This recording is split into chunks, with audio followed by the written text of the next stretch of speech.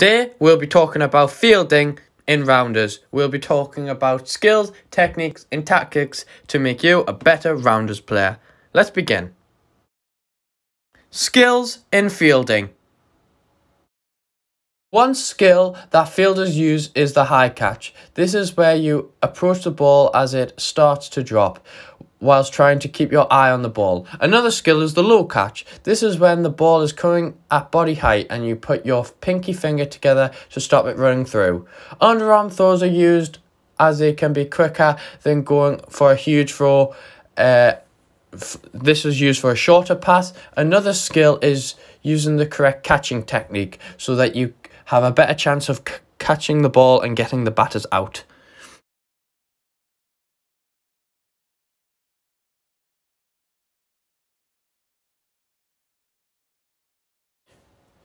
Techniques of fielding in rounders.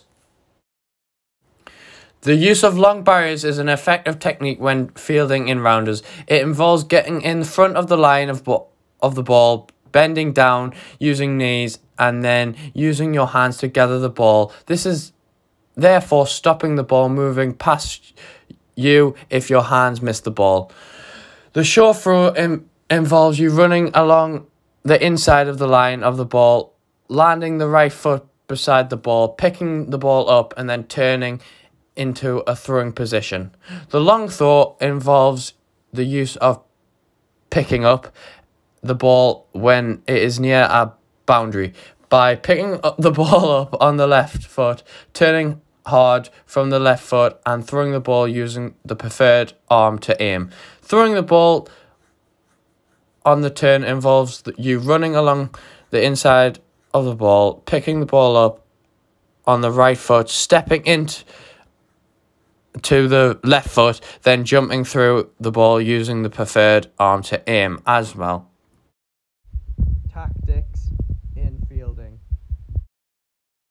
Short throws are used when the ball hasn't made it very far. You are in a radius of a base and you can throw the ball to the base to get the batter out. A long throw is when the ball has gone far and you need to get the ball to a base the fastest way possible.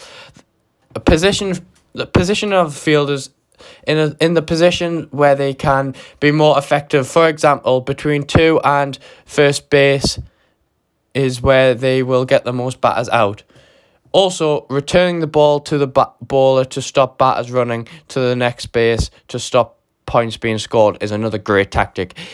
Each point is important as the closer they get to the fourth, the more chance they have of scoring half a rounder or a full rounder. Finally, the final tactic, not the best tactic, is the more advanced skill. It's throwing on the turn, which prevents a batter getting to the base and preventing them scoring a point or getting the rounders or half rounders.